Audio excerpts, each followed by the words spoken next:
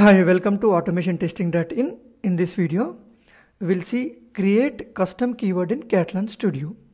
We know that we have so many keywords in the Katalon Studio to automate the application, but sometimes we need some other keywords which are not available in the Katalon. So you can create your own keyword and you can implement your own logic. So you can use the same thing to automate the application. For that, you go to File, New, create a package. And you need to create the keyword under that package, and you need to implement the logic for the custom keyword. And the important thing is you need to apply one of the annotations called @keyword for your method. @keyword will make the method to custom keyword. So without @keyword it will not become a custom keyword. So we'll see in action. Go to Katalon Studio. Here is my project. File, New, Package.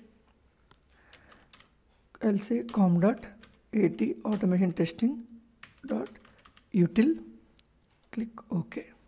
So under the keyword section, you will find com.at.util. So now what I need to do, right click, new keyword. Here I need to give a name. I'll say screenshot helper. Click OK. So it will create a class called public class screenshot helper. Now inside the screenshot helper, you can create your own method and you can convert that method into a keyword.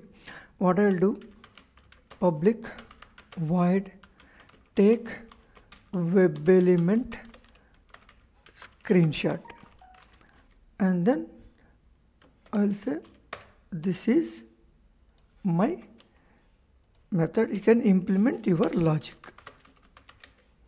So this is screenshot helper. Under this take web element screenshot is a method, but how it will become a keyword? For that you need to apply one of the annotations called @keyword. So once you save this one, it will be available as a keyword. So we'll see that whether it is available as a keyword or not. Go to the test case, means file, new, test case. I'll name it as some sample test. Click OK. So this is my test case. I'll add web UI keyword. Add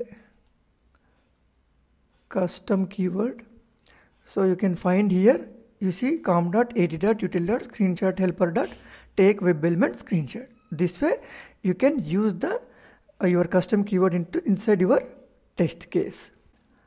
That's all in this video. Thank you for watching this video. Please like us on Facebook and don't forget to subscribe to YouTube channel for further updates.